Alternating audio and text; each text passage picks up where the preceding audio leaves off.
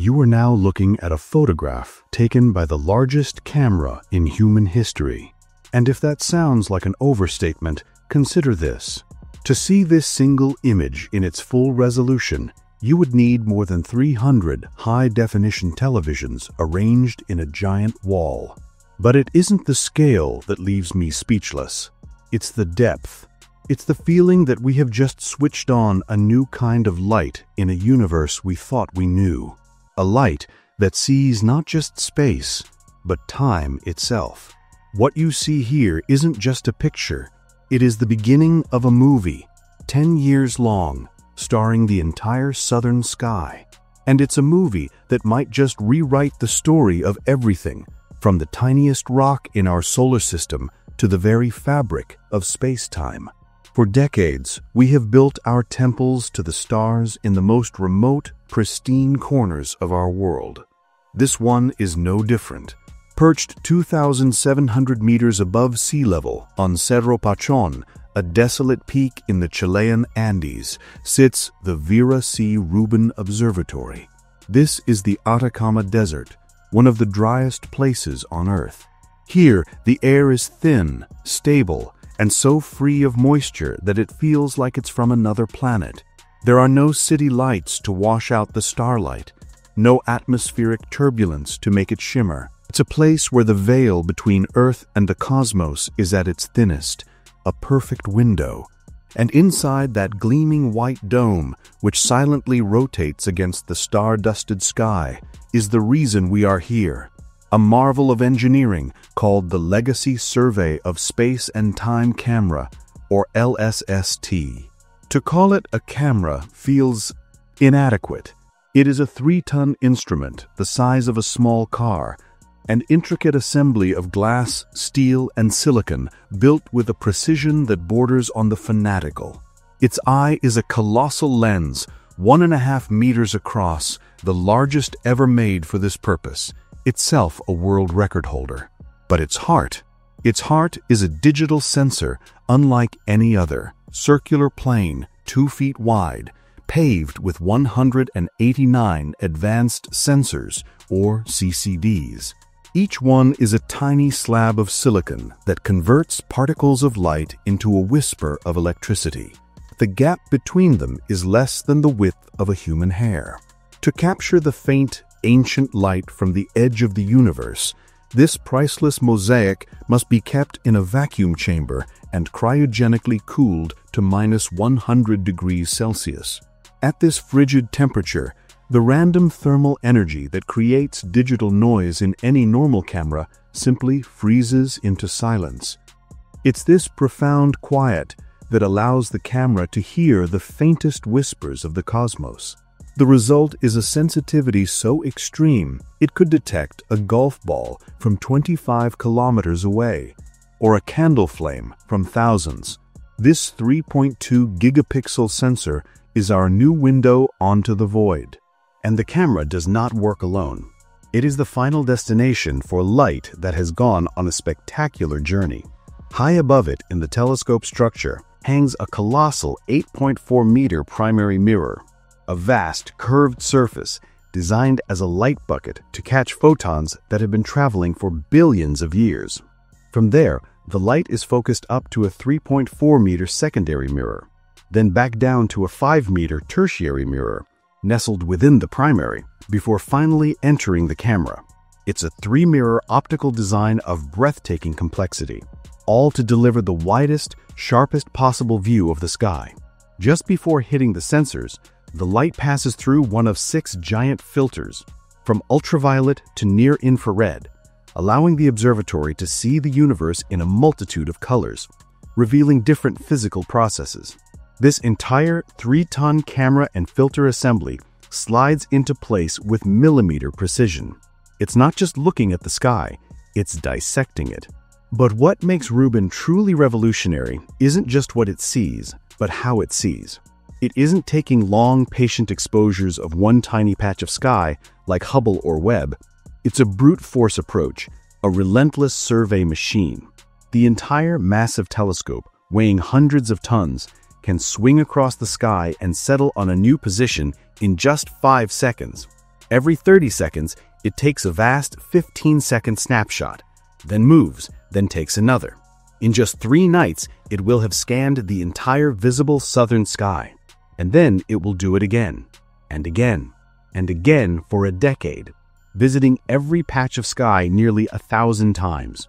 This creates an unimaginably vast database of the cosmos. Every single night, this observatory will generate 20 terabytes of data. Let me put that in perspective. That is the equivalent of streaming 5,000 high-definition movies every night. It's more information in a single evening than the Hubble Space Telescope has produced in its entire 30-plus years of operation. The final data archive will be over 150 petabytes, an amount of information comparable to all the written works of humankind throughout all of history. No team of astronomers could ever hope to analyze this alone.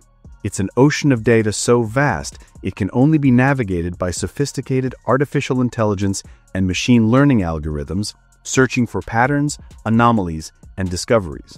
The real magic is what this cadence allows us to do. The observatory's primary technique is something called difference imaging. Imagine you take a picture of a city street at night. An hour later, you take the exact same picture. If you digitally subtract the first image from the second, what's left? Only the things that have changed. A car that moved, a light that turned on, a person walking. Rubin does this for the entire universe. It takes an image, waits a few days, takes another, and subtracts. Left behind is the cosmos in motion, an asteroid streaking across the field of view, a star that has exploded into a supernova, a star that has vanished, perhaps collapsing directly into a black hole. For the first time, we aren't just taking static portraits of the universe, we are watching it breathe. We are witnessing cosmic history as it happens. Which brings us back to this, the very first light. This is a region of the Virgo Cluster of galaxies, our closest large galactic neighborhood, a sprawling metropolis of thousands of galaxies bound together by gravity. It looks like a scatter of jewels on black velvet, but each point of light, each smudge, is an entire galaxy, home to hundreds of billions of stars and planets. That giant glowing orb near the center is Messier 49, a ghostly elliptical galaxy, an ancient city of stars that has long since stopped giving birth to new ones, its smooth, featureless glow a sign of old age. And over here, this breathtaking spiral is Messier 61. Even from 60 million light-years away, Rubin's camera resolves its majestic pinwheeling arms, traced with the brilliant blue light of hot young stars and the telltale pink glow of hydrogen gas in stellar nurseries. We can see tangled knots of galaxies interacting, their gravitational fields locked in a cosmic dance of destruction and creation that will unfold over millions of years. But the real astonishment comes from leaning in closer. Scattered across the frame are faint, almost imperceptible streaks. These are asteroids from our own solar system. More than 2,100 of them, discovered in this image alone.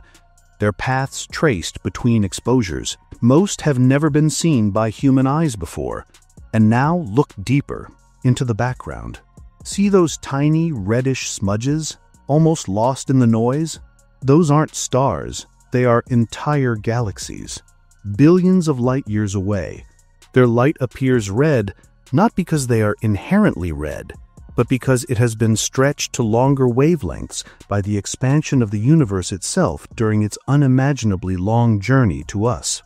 It is the fingerprint of cosmic expansion, a phenomenon called redshift. We are looking back in time, seeing light that is older than our own planet. We are seeing the ghost of a universe that no longer exists. All of this is captured with a clarity that is simply staggering, framed by the razor-sharp diffraction spikes of foreground stars from our own Milky Way, an optical artifact that is a signature of the telescope's unique power. It makes you wonder, all this time, these galaxies have been there. These asteroids have been silently tumbling through space. This ancient light has been racing towards us. We were just blind to it.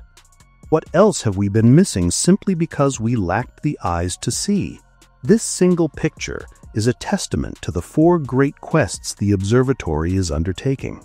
First, it will probe the 2 greatest mysteries in physics, dark matter and dark energy. By measuring the precise shapes of billions of galaxies, Rubin will map out how their light is subtly distorted by the gravity of things we cannot see. It's as if we're looking at the cosmos through a vast, lumpy, invisible pane of glass. By mapping the distortions, we can map the lumps in the glass. This will allow us to create a vast, 3-dimensional shadow map of the dark matter scaffolding that holds the universe together. And by watching how galaxies cluster over time, it will track the influence of dark energy, the strange, repulsive force that is accelerating the expansion of the cosmos.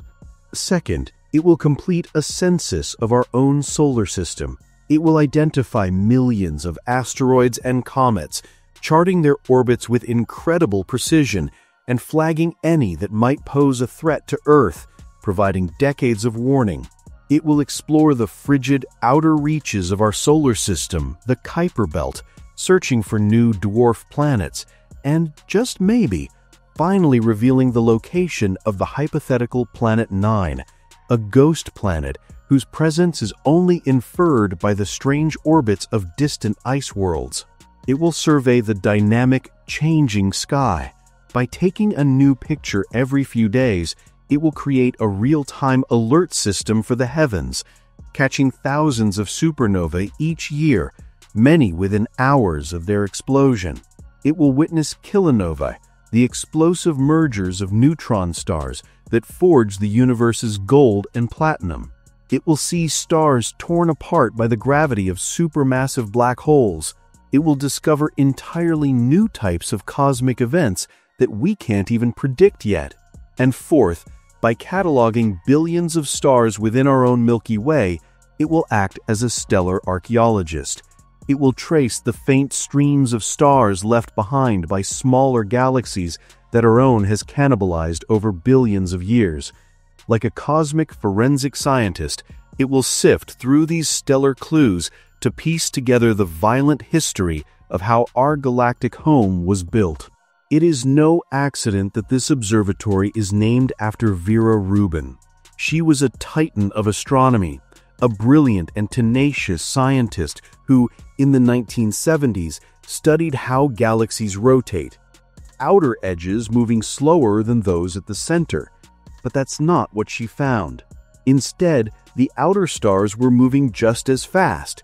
The only way to explain this was if galaxies were embedded in a massive, invisible halo of something, some kind of dark matter. It was a revolutionary discovery. Vera Rubin fought skepticism her entire career, not just for her science, but for her place as a woman in a field that actively tried to exclude her. She famously said, "In a spiral galaxy, the ratio of dark to light matter is about a factor of 10. That's probably a good number for the ratio of our ignorance to knowledge." The observatory that now bears her name is a monument to her legacy, a machine designed to map the very darkness she first revealed to us, and to, perhaps, finally reduce that ratio of ignorance. For centuries, we've captured still portraits of the cosmos, beautiful, serene, but frozen in time. That era is over. Today, we begin filming the greatest movie ever made, the story of the universe, unfolding in real time, frame by painstaking frame. This first image is just the opening shot. The script is unwritten. What unseen forces are still waiting in the wings? What new characters, planets, stars, even new laws of physics are about to make their entrance on this cosmic stage? We don't know, and that is the most exciting part.